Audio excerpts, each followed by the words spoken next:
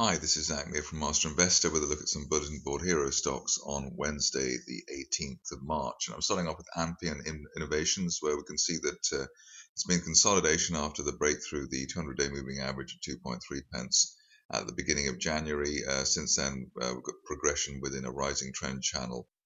The floor of the channel probably runs through around the 2.5 pence level, and we've had 3 days bouncing off that. Possibility of further consolidation, which may delay the upside scenario. So be cautious on the stock. Maybe wait for an end of day close above the 20-day moving average at 3.13 pence.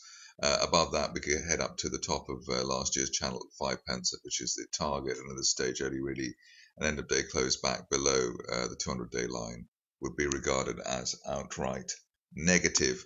Next up is a stock which I always shudder to look at, given the way that it's taken so long to base build here. Obviously, sort of a sticky story in the recent past, given with the fall in the oil price and other issues the company itself has. But Bowleven yesterday delivered the first sort of decent technical day, in the sense there was a proper close above the 200-day moving average. That's at 33.04 pence, and we closed significantly above that. Probably one would want to see maybe a weekly close or a little bit more action above the 200-day line, just in case it's a false storm, as we saw in January or February.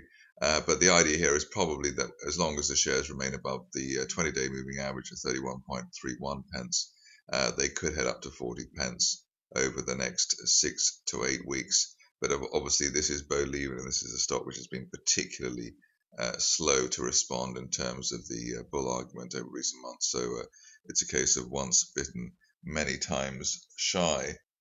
Going on to shares which were very much in focus yesterday on the volume front, and that's Noricum Gold. Well, this is interesting in the sense that we've broken out of this triangle, which is on here in place on the daily chart since October. Also, a decent clearance of the 20-day moving average at 0.2 pence, and we've seen time and again how break of the 20-day line tends to be the start of a change of trend or beginning of a new bullish move in a stock or market. There's also backing from a triple tested RSI uptrend line as well. So the view now is that we should at least head back towards the main resistance zone since November, which is 0.4 pence over the next month or two. You can see there we also have the 200-day moving average at 0.36 pence as an initial target.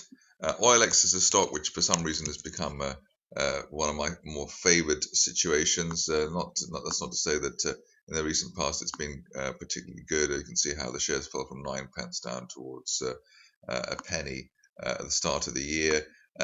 Big breakthrough just a few sessions ago with the break of the 50-day moving average. As I said a few moments ago, that can be a key trend changing event.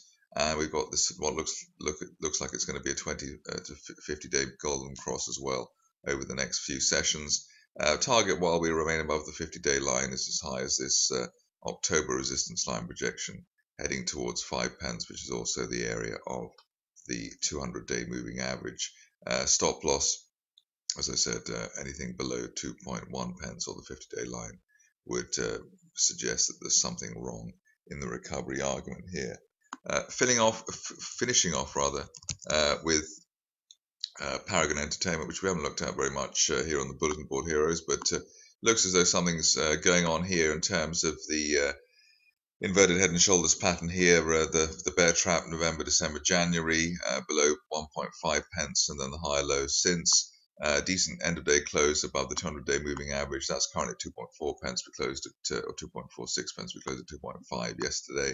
Be cautious on the shares. Maybe wait for 3 pence to be clear. But it does look as though with this kind of consolidation and the clearance of also the 50-day moving average, that the shares are ready to make a move to the upside. Probably the best case scenario here would be something along the lines of this, which is push towards the 1-year price channel, rising trend channel, at 5.5 pence over the next 1 to 2 months. That's it from me. More updates at masterinvestor.co.uk.